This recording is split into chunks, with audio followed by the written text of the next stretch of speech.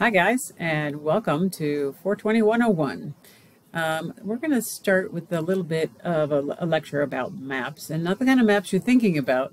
Maps, M-A-P-S, that's a heuristic that explains how someone can write different kinds of documents in different situations for different audiences. It's something I use for all kinds of writing classes, from freshman composition all the way up to senior level technical writing and beyond. So this should be useful to you as you walk into this class and for other writing classes if you are not graduating. So as I mentioned before, MAPS is an acronym. It stands for Mode, Audience, Purpose, and Situation. And sometimes, as you can see here in this other little maps thing, we throw in two M's, and that's for media. So I'm going to let you decide if you want to throw the M-M-A-P-S or just keep it simple at maps. So we normally don't love acronyms. They kind of get in the way, they irritate us and so on, but this one's pretty easy, so I think we should keep it around. Helps us to remember, and I'll refer to it often in this particular class for all kinds of writing situations. And it just helps you to think through and make it simple. All right, so M, mode. So we're just going to stick with the M part of this. I'll let you think through the media because that's something that is relevant to you guys, right? What kind of media? But I want you to just kind of throw that in the back of your head. M stands for mode. Now, what kind of writing is it, right? That includes something about the conventions for the type of writing. If you think about a convention, okay, we're not talking about a convention where you go and you take a look at it. We're talking about the kind of conventions that are the rules, right? What are the standards by which we follow for a particular type of writing, an X document? And there's some expected attributes to a particular type of writing that you all recognize, right? So I'm going to give you some examples. The first is going to be a business letter. And I'm going to go over here to our basic business letter. I'm using Purdue OWL, which is a place that we go for just darn near everything. So a basic business letter, when you see a basic business letter, we have here, right, the address, the salutation, the body, the closing. You're going to have to deal with all these ads whenever you use this, but that's the way the internet is, right? So we have here a specific kind of font. So let me see if I can make this a little bigger for you. Well, maybe we can't make it a little bigger, but when we're talking about a business letter, when I don't even read something, when I just see it come across my desk or come up on my computer, I know what a business letter looks like, right? I know the mode. I can see up here, you know, the address, the date, your address, my address, and then I can see that we have block style, and it looks to me like this particular letter, even though I can't even read it because it's so small, is valid, right? I can recognize the mode of this particular thing. I can see down here that somebody has signed it, and that's the form of a business letter that we expect. Now, the second example I'm going to give you is one that you're familiar with and probably ready to not be familiar with, and that is sort of a document, a paper. And I've chosen to use APA here, just so you can see what one might look like. You know, when I see an APA paper, again, even though it's small, I look for the fact that the first page has there's this little page that says, here's my cover page. And then I look to see what is on the next thing. Does an APA paper have a similar feel to an MLA? Sure, but again, it's a little bit different, right? In other classes, you might have learned even other types of formats or modes, and that would be something like IEEE. Okay, so that's another thing that we can take a look at as a sample, right? An APA paper. A third one that you might find as an example is a sample memo. This one's going to be more friendly to us here. All right, so here's a memo, and you can always recognize a memo, whether it's email or in your mailbox physically, because they all look the same. We have a to, from, date, subject. Notice that there are headings here. There are bullet points, and they're usually a page, maybe a little longer than a page long, right? Memos look like a specific thing. We expect them to feel the same way. We expect them to purvey information in a particularly fast way. And if they don't, then we get upset, right? Okay, so mode is important. Another one is a proposal. A proposal here, this is an example of an academic proposal. You might have a non-academic proposal in another type of class or when you go out to the work world.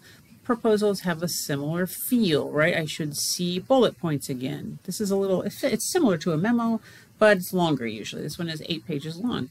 I'm going to see headings. I'm going to see easy to skim, easy to read stuff. I'm going to look through it, and I'm going to expect that at the top here, it says something about being a proposal, right?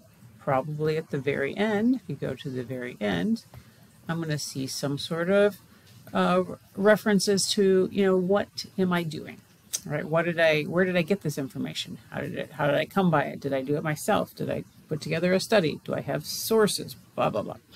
Another one, a resume. Of course, I picked a resume because you guys are just about ready to go use them if you haven't used them already. I'm going to pick, let's pick a skills resume here. I'm just looking at samples so you can see a sample one. Obviously, resumes look different. Again, looking at a very tiny one isn't a bad idea because you should be able to tell whether something is good or not, even if it's very small, just by being able to look at this real quickly and go, can I skim this really fast? Can I see headings? Yeah, even at this small, I can see professional education, major related goals, skills, training, work, whatever the headings are, I can see them, right? Again, it's just, this is the M, it's for mode. Now, the next one that we have, let's go back over here to our look at our schematic, right?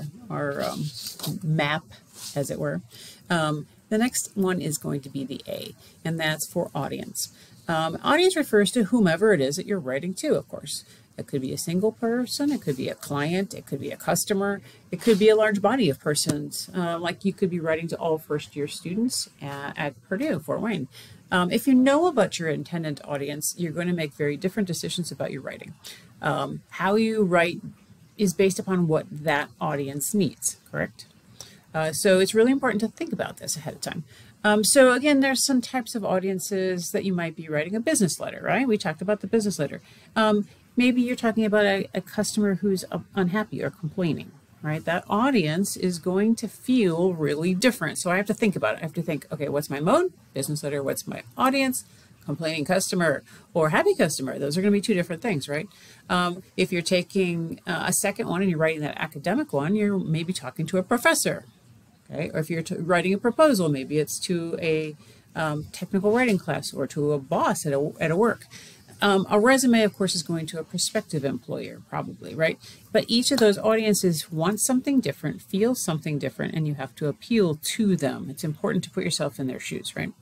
And probably we can assume that almost all of these particular audiences are in a hurry, overloaded, very busy, maybe even grouchy. So you want to be particularly efficient and providing your information to them. You don't want wordiness, right? You don't want hard to follow stuff. You don't want things that are hard to figure out, where is that, or how am I supposed to find this, right? You want to adapt your writing to those particularly grouchy people in different ways. We want to think about things like, is this formal or informal? How am I going to address these particular people? And also, I want my prose to be crisp, efficient, well edited, organized, maybe even include a diagram so that they can see what I'm talking about. We want nothing that's sloppy. We want nothing that has a lot of extra extraneous stuff around it, right? All right, so that's mode. We have audience. The third one is P for purpose, right? What is the purpose of this particular document and to that particular audience? What are you hoping to accomplish? What's the reason that we're doing this whole thing again? So we're looking back at our samples. We're thinking about who are these people that I'm talking about? What's my purpose? Am I answering a question? Am I resolving an issue, but also keeping them as a customer? That's important to think about, right? That's a big deal. An academic essay that goes to a grouchy professor who's graded a whole stack of them. I need to know what's my purpose in talking to that person. I want to show that I've thoroughly researched, that I know what I'm talking about, right? I want to make sure that it shows I didn't use artificial intelligence, AI. That's a new thing. How do we do that, right? That's important too. The purpose is directly tied to the kind of writing, and that person that I'm talking to, that audience that I'm talking to. So let's talk a little bit about the next thing. Oh, let's go back to the S. The end of this maps mode, audience, purpose, and situation. The situation sometimes means the context or the special details that go into this particular item that I'm writing. It might be my situation, like where am I? What am I doing? Who am I? It can talk about things like, again, that maybe we're talking that business letter, that's the mode. The audience maybe is that complaining customer. Maybe the situation is that they've complained before, right? So maybe they've complained before and maybe they haven't been right. Maybe this time around they're right. And so this time around that context is really important because, I have to find a way to eat a little crow, say I'm really sorry, but still be polite, still resolve the situation and keep them as a customer. That's important to know the situation. It's the situation throws the wrench in things, right? Okay, the first three we can usually figure out. The situation, sometimes it's a little more difficult. The academic essay, say your history professor may or may not be grouchy, of course, but you're writing the entire document the night before it's due, because some of you would do that. You're on Red Bull and Cheetos, and you're writing it all the night before, and it changes the way you write, or you're tempted by using something that is going to write it for you. Oh, that's not going to work as well, right? You might think that it does. A lot of you think that that's a great way to work. Trust me, it is not, and we know when you do that, we could tell. It might be good for a first draft, though. It might be great for a first draft. I would agree with that, but it's not going to be the best, and you can improve it by going back and revising, right? So that could be one situation. Another situation, maybe you're talking to your supervisor at work. You've gotten the job, but then you've forgotten. Oh no, I forgot where that is, and I've asked before, and they told me before. Now I have to figure out how to ask again politely and say, hey, sorry, I'm an idiot, but you don't want to do it in such a way that makes you look too bad, right? Okay, so situations are important to know how it works and what is going on when you're talking about it. So again, mode, audience, purpose, situation, these are all things that we have to know. And I'll often ask you to keep those things in mind. Sometimes I'll even say things like do the maps for a document. Always do the maps. Whether you are an English major or an engineer, you should always sit down and think, how can I do the maps? Because it's going to help you be more efficient. It's going to help your document be better. And that's all I'm going to talk to you about. If you need to ask me any questions, you can always email me at benyouss@pfw.edu. And that's all for today. And thanks for listening, guys.